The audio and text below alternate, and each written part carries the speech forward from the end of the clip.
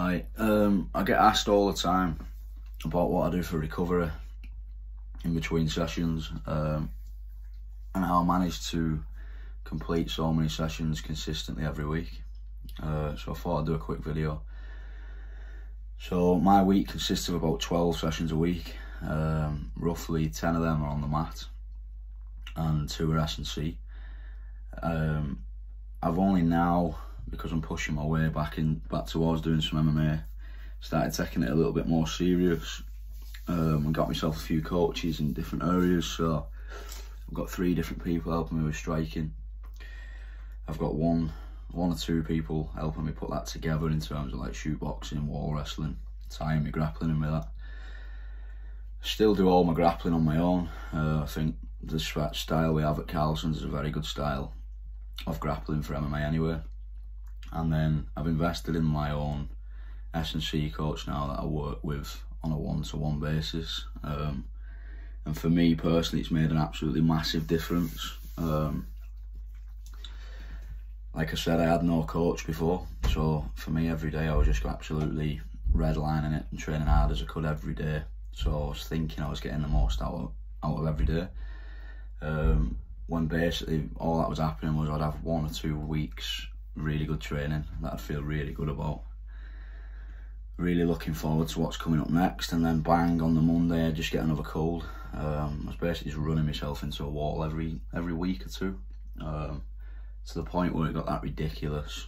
I thought I had to, this was like the last thing I could try. So I've got an S&C coach now, and we're doing something that is called HRV every morning. So I get up in the morning, I put a heart rate monitor on for 2.5 minutes, and then that'll tell me how much percentage my body has recovered overnight. If I'm anywhere below green, so if I'm like amber, even worse, red, and that determines what I have to do that day. So basically, if I'm in the red zone, I'm more susceptible for picking up illness, even worse, injury. So I don't want to be in that red zone at all. It does happen, and it has happened over the last 2 weeks. But when it has, it's affected the way that I lift. So if my body's ever fucked like this, for example, last week I was in the amber zone.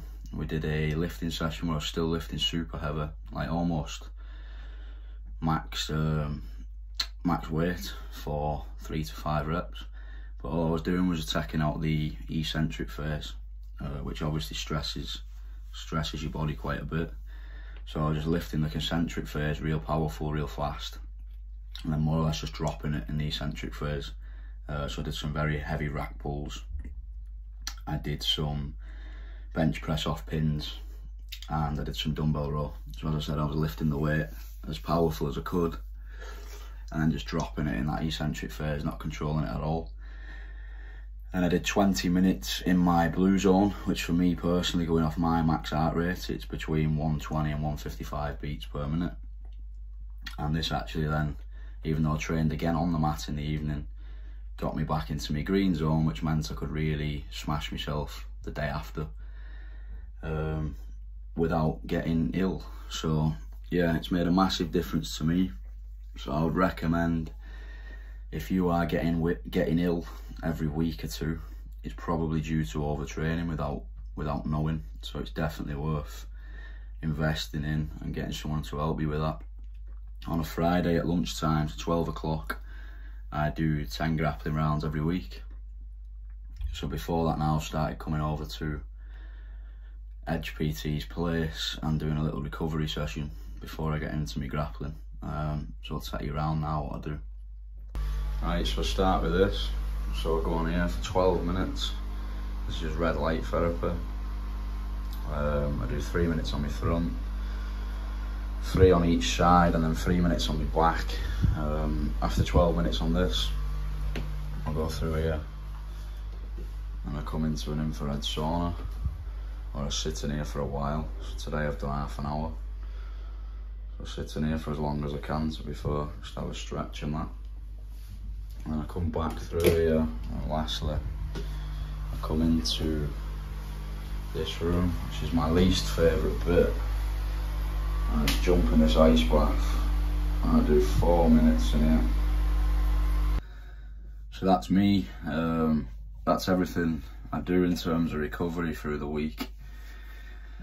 I know not everyone will be able to get their own S&C coach. Not everyone will be able to monitor their heart rate every morning and shit like that. It's literally, I've never done that till the last 2 weeks.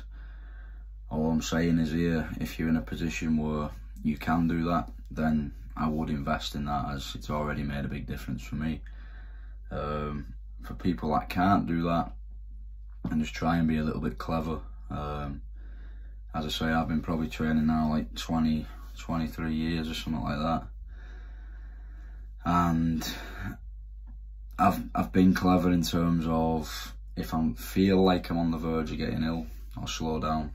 I might have a rest that day, or do what I thought was a recovery session.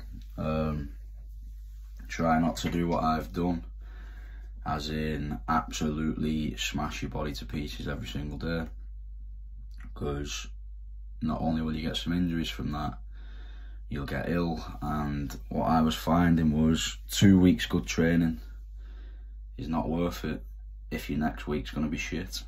You're probably better off taking 10% off that and trying to stay consistent with it as well, and just getting better and better every single week. If you have any questions or anything, just drop them in the comments and I will actually try and get back to you.